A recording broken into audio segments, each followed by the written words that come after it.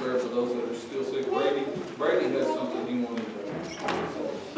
So, two kids that I went to school with, they're actually twins, and their birthday's actually today, but they've lost both of their parents within the last month. So, I would like to see our church like send them $1,000. Their names are Taylor and Taylor Stone. So, I know that they're kind of going through a really hard time right now, but they've also had like car troubles and burned through all their savings and stuff. You got a motion? A second, send them $1,000. Any discussion about that? All in favor? Any opposed? Brady, if they get you a check, then you get it too. Let's see if that happens. Anybody that we need to add to the prayer list tonight? Billy Faye Coons had a little mini stroke the other day. It affected her speech and her eyesight and one leg. Anyway, she's had a little problem. Just remember her in prayer. Heard from Mr. Jones. Anybody else? I think Billy Mack's still in the hospital in San Antonio. Continue to pray for him. I talked to Terry just a few minutes ago, and he said, I'm going to get out of the hospital. She's walking. She walked for the first time today, ready to come home.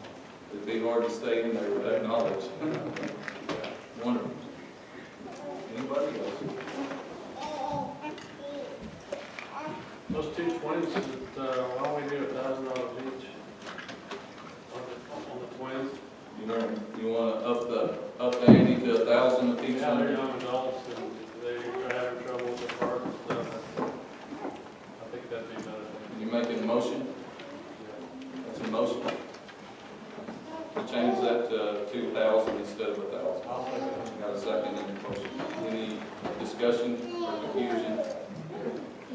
All in favor? Any opposed? The Lord is good. It's good to be in His house tonight. Let's go to the Lord in prayer. Heavenly Father, we thank you for allowing us to come into your house. Lord, we thank you for the good reports that we've had on those that are sick. We just ask that we continue to heal and to bless those that are still sick. And Lord, we just pray that you would bless these boys in the time of loss and their family. Lord, we thank you for the opportunity for our church to be a blessing to them. Bless our time of study tonight. In Jesus' name we pray. Amen. Second Chronicles, did I say Second Chronicles? That's what I meant to say. 23. And we're studying about Joash in the Old Testament. A lot of interesting events around this person Joash. Last time we saw or looked at him, his grandmother Athaliah had plotted to kill all the possible heirs to the throne, which, by the way, were her own grandchildren. She had had them all killed, all except for Joash. And Joash was saved from destruction.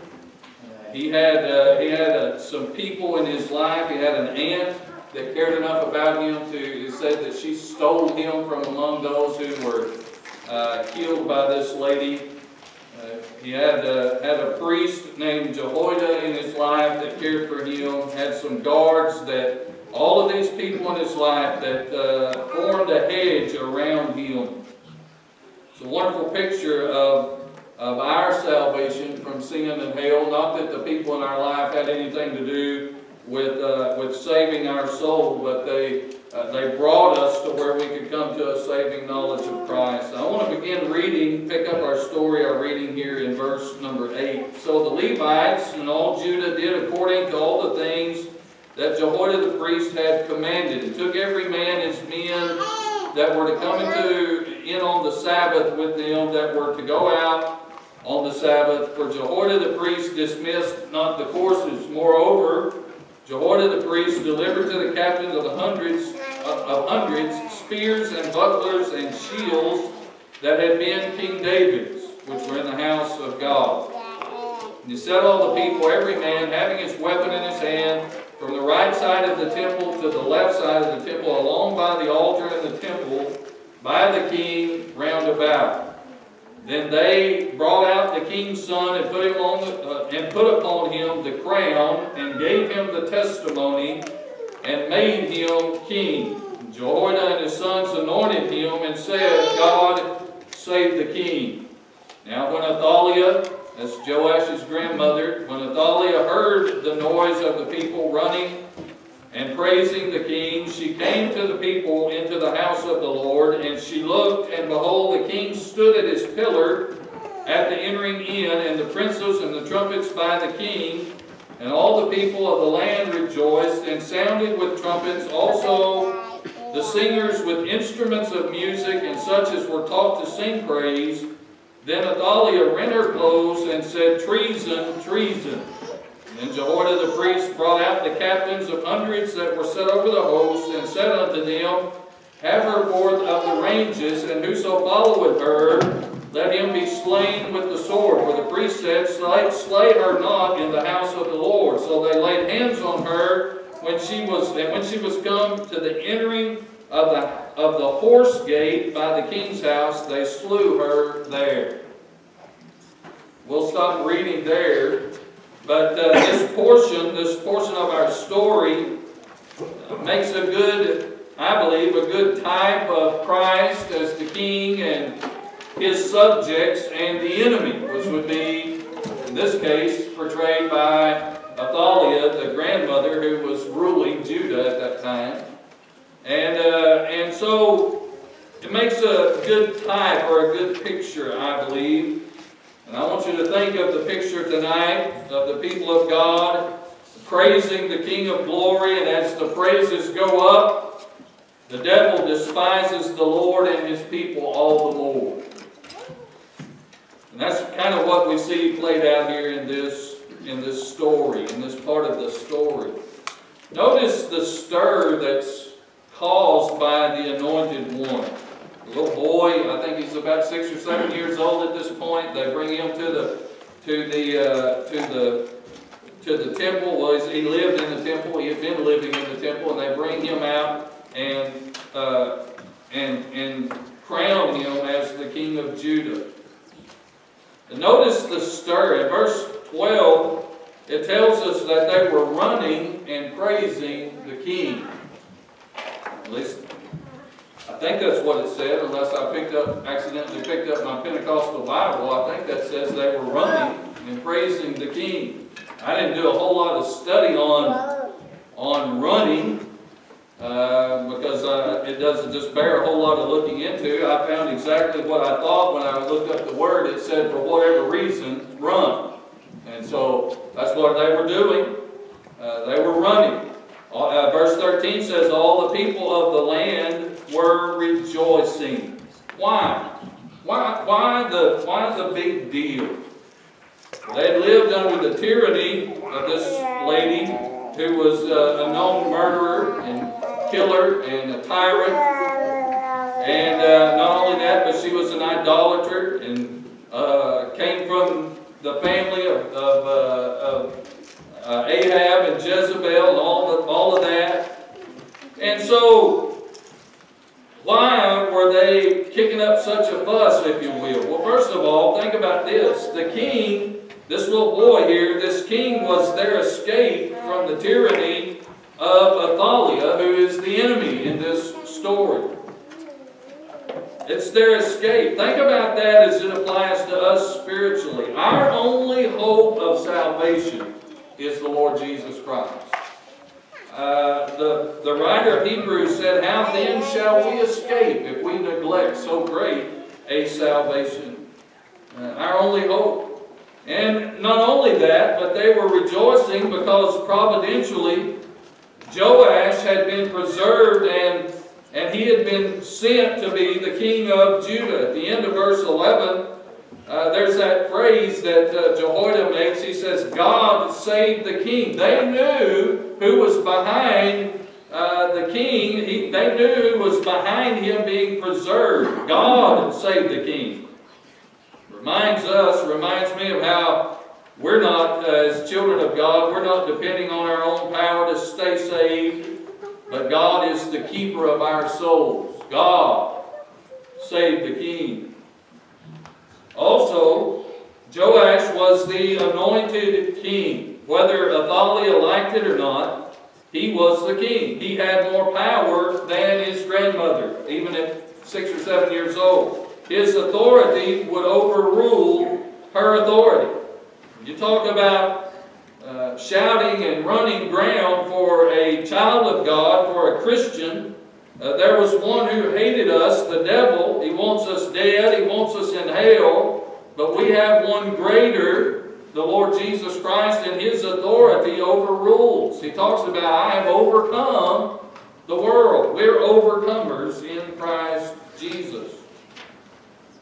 I had the privilege this past week of witnessing and leading a young lady to the Lord, and we had us a time talking about how good it is just to be saved. And I mean, I don't recall either one of us running around or making any weird noises, but the outside world nonetheless would have thought we had lost our mind, because we were sitting there talking and crying and snotting about how good God is. And it's just wonderful to know that we have a way of escape through Jesus Christ, that we're saved forever. And this is what was stirring things up. They were in the middle of worship, if you will, as a time. Notice the organized worship service. Verse 13, the king, we find, had a centralized place of honor that he occupied in the temple. It says that she found him there by his pillar. That's a place in the temple where the king would be. It was a place prepared for him, a place of honor. And so he had a place. We come together in the house of the Lord. We ought to make sure that Jesus is welcome in our midst. Would you agree with that tonight? And through prayer and through preparing our hearts for worship, we make welcome the Holy Spirit and the Lord Jesus in our midst. And a lot of times I think that we don't do more and say more and sing more or whatever in the worship services because we're not prepared. Now sometimes it's because we're uncomfortable doing it and everybody understands that. But a lot of times we're just not prepared. We need to prepare our hearts for worship and prepare Jesus a place in our worship. When we come to church, I think you ought to get up on Sunday morning. I think you ought to dress for church. There, I said it. I'm not going to take it back. I think that we ought to have a song in our heart and a prayer on our lips and a praise on our lips for the Lord when we come to worship and inviting Him to be in our midst and in our presence. You'll notice the trumpets. These trumpets were not like what Morgan Kate was playing the other night at the Christmas deal. These trumpets were made out of an animal's horn. They were used to blow one note real loud. They were used to be heard for miles and miles and miles. These trumpets as an instrument, they were used to announce and to proclaim something. The trumpets in the Old Testament were blown for three major reasons. They blew the trumpets for a wedding. They blew the trumpets at wartime to call men to battle. And they blew trumpets in the time of worship, like the year of Jubilee or whatever, and to gather people in for worship. In the New Testament church, the church has a voice that's divinely called and set aside to announce and to proclaim, to warn and to call to worship. This voice is the voice of the preacher or the pastor.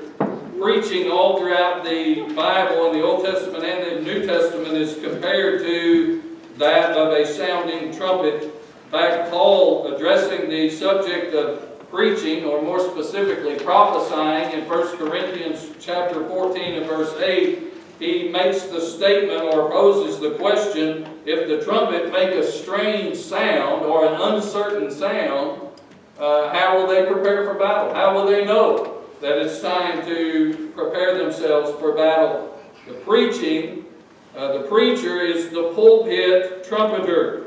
And what the people of God need in these days and times is a trumpeter, one that can be heard, one that can be is distinct in what he's saying and sticks to the Word of God, who stands forth to trumpet, thus saith the Lord, shouting the good news of God's love, shouting the warning of God's judgment, shouting to praise to the praises of Christ as long as God gives him breath. It also mentions in verse 13 the instruments of music and the singing of psalms. Interesting phrase here that I don't want to skip over. At the end of verse 13, down there at the end, towards the end, it says, such as were taught. Such as were taught to sing. Now, I don't think that the singing was necessarily the emphasis here. Of course, the focus was on the king and the coronation service, but nonetheless, God thought it important to put in His Word, and I think it's important enough to reiterate that they were such as were taught. And it's right to teach and sing and teach music and teach church music, if you will. And it forevermore added to the service here. This was a praise service. They weren't just running and leaping and shouting, but they were singing in an educated kind of a way. And music was there in an educated kind of a way. And the trumpets were sounding. Think about this. This effort of praise on their part was reckless abandonment, if you will. They knew that the noise that they were making, and I don't say that in any kind of a negative way, but they knew that the stir that they were making, that the noise that was going on in the house of the Lord would be heard outside. They knew that other people were going to hear, possibly people who did not agree with what they were doing would hear of it, but they did it nonetheless, unashamed. They didn't care what anybody thought. They shouted and they sang, and listen, they did it all without a PA system. Everybody heard it. Sometimes I wonder in our church if our PA system, if we're using it to enhance our worship, or if it's just a crutch or an excuse to not have to put our whole heart into it sometimes. But they didn't have any trouble hearing these people. It was reckless abandonment, if you will. Then notice Athaliah, the enemy. Verse number 12 tells us that she heard the noise. She heard what was going on. When Athaliah heard the noise of the people running and praising the king, she came to the people into the house of the Lord. She heard the noise. She looked and saw the king at his pillar. She saw the king high and lifted up, if you will, in verse 13. And she come running. Can I remind you tonight that our greatest threat in worshiping God and following after the will of God is not our friends that might make fun of us. Our greatest threat is not our family who might not understand what it is that we're doing. But our greatest threat in the work of the Lord is the devil, who hates God. And he hates us, and make no mistake about it, he hears our praises and our worship as they go up. Notice the emotional response at the end of verse number 12. It says she rent her clothes. That's something strange to us, but that's a custom that they had in Bible times. It was an outward expression, a sign, if you will, of deep sorrow, but also it was also an act of great indignation. Sometimes it was done as a sign of deep sorrow, kind of like when Reuben went back and found out that Joseph had been taken out of the pit. It said he rent his clothes. He was sorrowed. But also an act of great indignation or anger. In Matthew chapter 26, the high priest asked Jesus, "Tell me, we want you to confirm, are you saying that you are the Son of God?" And Jesus answered him, and he rent his clothes. He was mad at what Jesus had to say. This right here in our story is more than just her being sad, but she was mad because they were crowning the king. She was mad. The devil gets mad when God wins. That's just the way it is. The devil's still mad about something that happened 2,000 years ago when Jesus came forth out of the grave. He can hold a grudge for 2,000 years, killing some of the people in my family. He's been tormenting the church and the people of God ever since. He's mad about that. He's mad because you got saved. He's mad because you're in church. He's mad because you're trying to witness to people and tell them how to be saved. I mean, he thought he had us all killed and we were as good as in hell, and then Jesus came along and we got saved, and he's mad about it. You can't fly underneath his radar. The devil is mad at God and his people. People of God, we've got a choice to make. You're just gonna go all in for God and let the devil be mad. And by the way, God knows how to deal with him. Just let him be mad, or we can try to tiptoe around and not stir things up too much. And let me tell you something, he'll still be mad and angry. He's mad just because you're saved and just because he can't get to your soul. She was mad, rent her clothes. And she makes an interesting accusation against the king and his people at the end of verse number 13. She stands in the midst of the house of God and people of God and yells, treason, treason, treason. We know that word, that to mean to forsake or to betray. Almost always negative. Usually talk about treason as far as a citizen of a country or during wartime or whatever. It's almost always negative, except when we're talking about switching over to God's side. Then it's not so negative anymore, is it?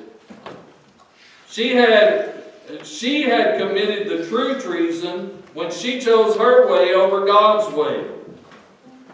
The saying we read about Lucifer in Isaiah chapter 14, and the devil chose his way over God's way. He was the truly treacherous one. He's the one that committed treason against God. He chose his way over God's way. And I mean, for the child of God, yes, we forsook our sin. Yes, we forsake our old life. Yes, I forsook my old spiritual family and I've been transplanted into the family of God by grace through faith. I'm glad I am. I'm not going to feel sorry about turning my back on the devil. I don't regret it. I'm glad I'm saved. Her goal now was to try to find some people in the house of God who could be persuaded that they were wrong in forsaking her. Some that would jump to her aid, even if just temporarily, that would join her cause. She needed some followers, if you will. In the middle of verse 14, the priest said, any that follow her, slay them. Slay them. She needed some followers to get what she wanted done. It's interesting. When she's in search of people who would follow after her and join her cause, she doesn't go to the next kingdom. She doesn't go to the next town or even the next street over. But right there in the house of God, she tries to recruit people to her side. Treason, treason, she shouts, in hopes that someone will take her cause. It's exactly what the devil does. He goes straight for the house of God. Why? Why? Because it has more impact. It has more power to it. Nobody expects lost people to be faithful to God. But if the devil can get some believers to jump sides, even just for a while, there's a great power to that.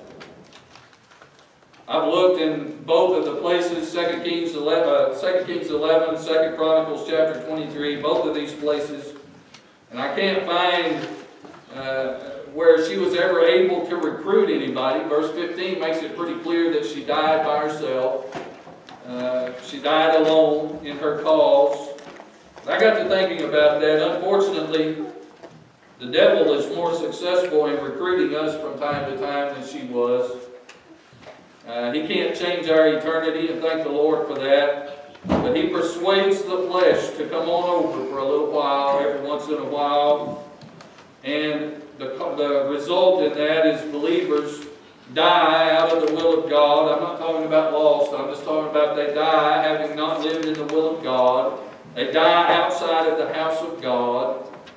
And as I read this, I thought in my own heart, I want to be found in there where the crown and the testimony is, and where the people of God are, the power, the provision, and the protection of God is. Let's stand.